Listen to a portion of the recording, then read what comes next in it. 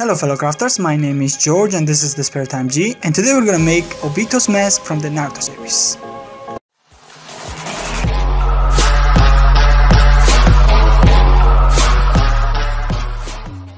If you enjoy my projects, consider subscribing and hitting the notification bell on to get notified once I upload a new video. So this mask is relatively easy to make in comparison to other projects I have done on this channel.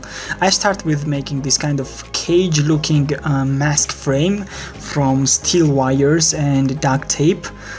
This cage will give you quite a strong constructional strength, and you can also see these protrusions for attaching some band or rope later for fastening it onto your head. And later I have used some paper, just simple paper folds to make the basic and full kind of structure. Left one hole for the eye, and then I have attached some clay on it. This is a one layer, simple one layer. Also I have made the whole round shape as the mask has. As you can see, the inside portion is simple. There is nothing in there, just a eye portion is seeing covered with clay. And yeah, you can just start with this kind of texture and then draw lines and then cover it with clay. But at this point, if you make the different eye sockets, you can very easily make other types of masks, very famous in the Naruto series. Just make a narrow eye socket and you will get any kind of ambu masks used in the episodes. And later I draw out some shapes where I was going to add these shapes to get this kamui effect. And this is the ended up project. As you can see, it even now really looks quite nice. It looks quite nice to me. The only thing I did here is that I messed up with the scales, the width of those shapes, and then I had to combine two of them in order to get this kind of thicker lines, and on my version I think they are 10 of them, and I really like the symmetry and the overall shape of this sign.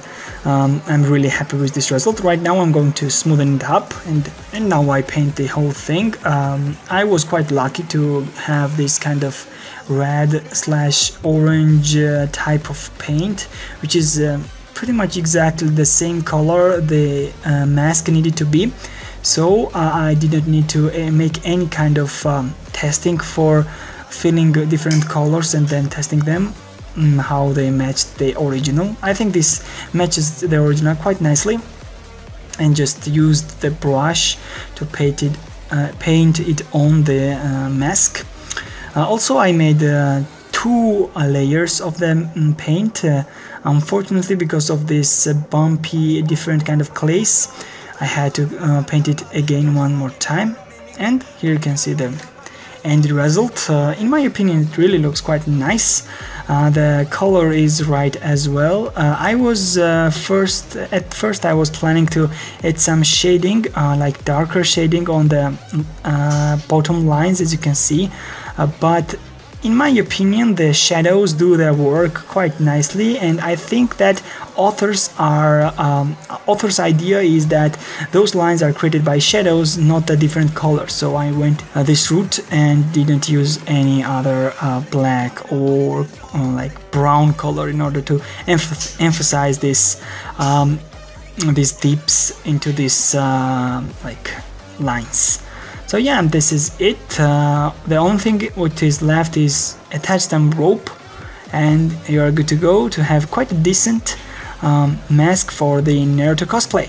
And yeah, you can always go to my Facebook page and see pictures of this and other of my projects. Thank you very much for watching. I hope you enjoyed this project as much as I enjoyed making it.